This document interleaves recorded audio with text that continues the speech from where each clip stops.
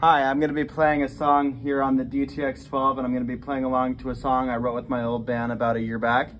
And we had a lot of fun writing the song, making the arrangements and everything, and it's been fun me learning how to use the DTX-12 electronic drum pad here, and I'm going to try to maybe make some elements that might make it sound a little different. Like I'm going to try to use the shaker, so I hope you enjoy it.